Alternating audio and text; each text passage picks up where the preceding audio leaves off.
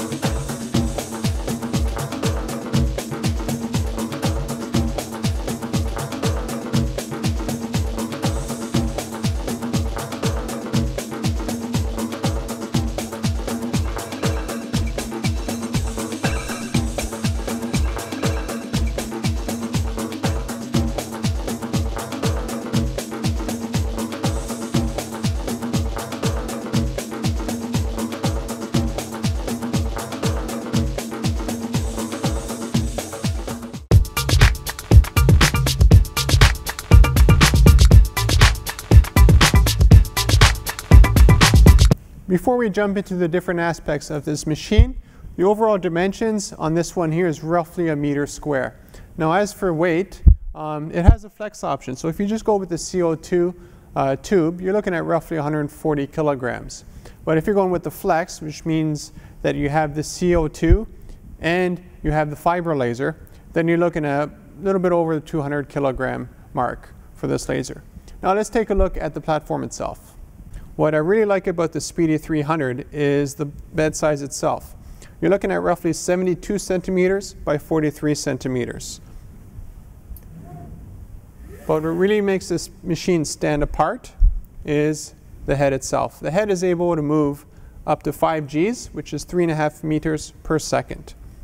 Now when you're cutting stuff, it's more a function of the power of the tube. But when you're engraving, that's when it really shines, because you could speed through stuff.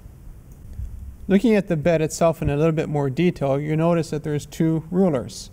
These are screwed into the bed. You can take them out if you want.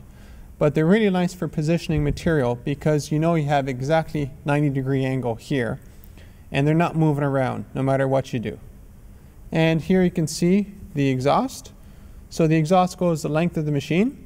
So no matter where you position it, all the material and the fumes will get sucked out, keeping your machine clean.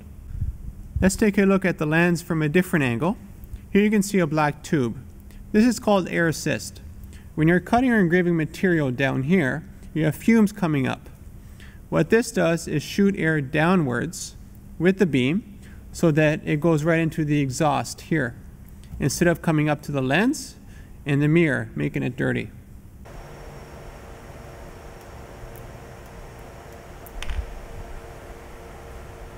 What I showed you in the previous clip while I had the machine on was how I go about manually focusing the beam of light so that it cuts in the most efficient manner. Now, as you can see, here is the head, and you have the arm. On either side of the arm, you'll notice this ribbon. This is what Trotec calls its impact technology. Basically, whenever you're cutting or engraving, you have fumes coming up, and you have some components inside of here that don't really like being dirty. So this protects it. Now, if you do a lot of cutting and engraving, your lens will get dirty, and so will your mirror. So what you want to do is clean it. With the Trotec, it's very easy. All you do is unscrew the screws. Here's the mirror. And let me show you the lens.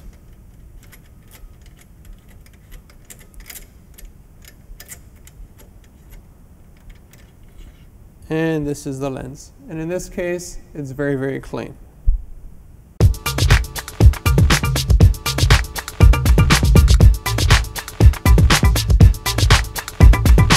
There are 3 different ways to control the laser head in this laser cutter. The first one is using the integrated keypad. The second one is the job control software.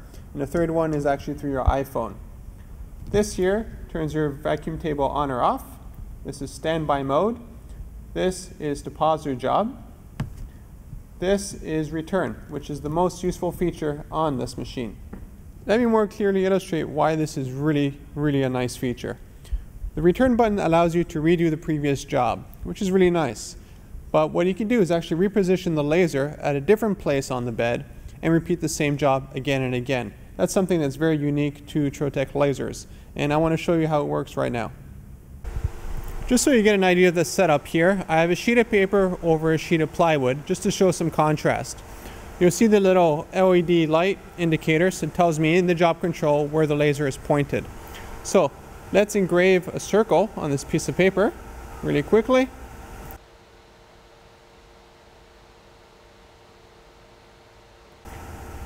Now this circle is 9 centimeters round. Again, it's very light, just to show an example. And now what I'm going to do is inside of the job control, move this circle over, and we'll see it make another circle where I've repositioned it.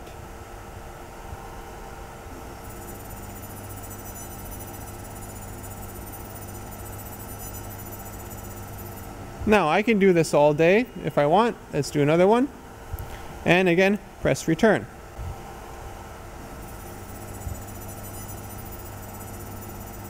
So I didn't have to load up the software again. I didn't have to import things again.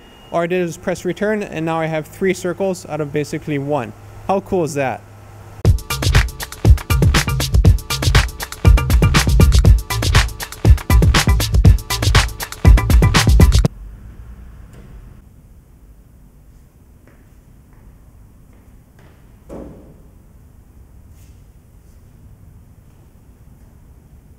Taking a look at the back of the machine, it's pretty straightforward. Here's the on and off switch.